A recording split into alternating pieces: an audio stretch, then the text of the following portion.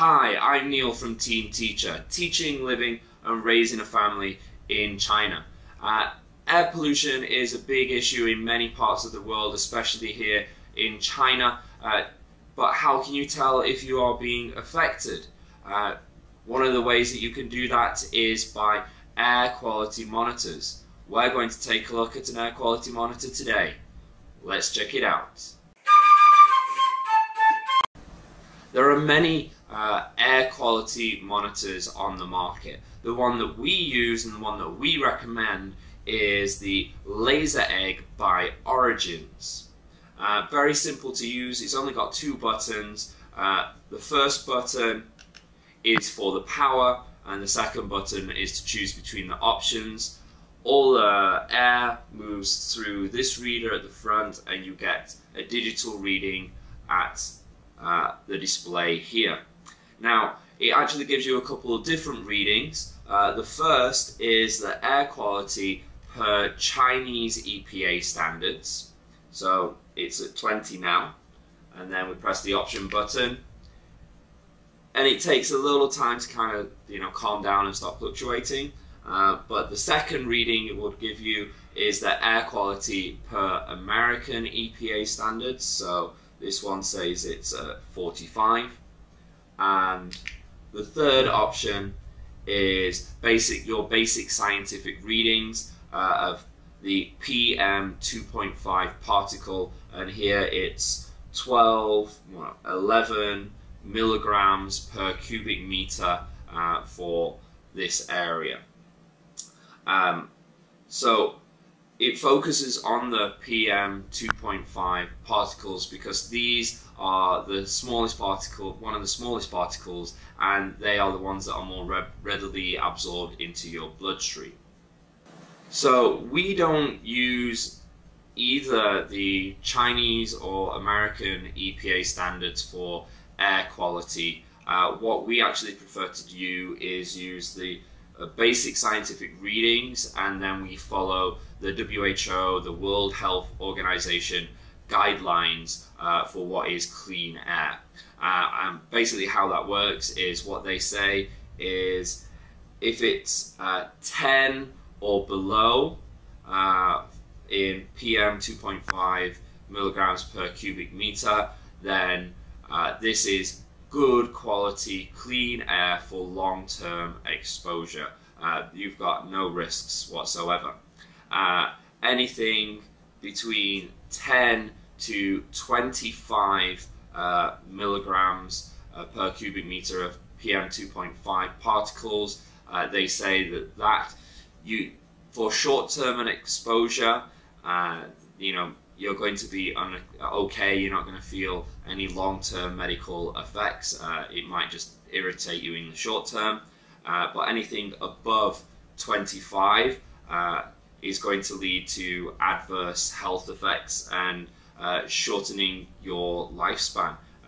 With the higher the reading, the more immediate the repercussions for your health. Let's test out this air quality monitor. We're in our apartment right now, and the reading that it's giving me is 15 milligrams of PM 2.5 per cubic meter. That's in our apartment, and right now we have our air purifier running on full whack. Now my Air Quality Asia app says outside the PM 2.5 reading should be about 150, which is not that healthy. So let's go outside and see what sort of difference that we've got going on here. Let's take a look.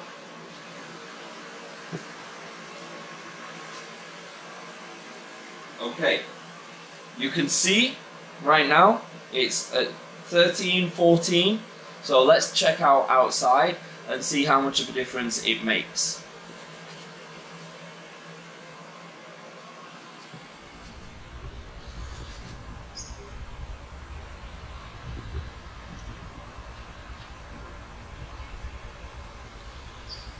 So you can see it's rapidly increasing,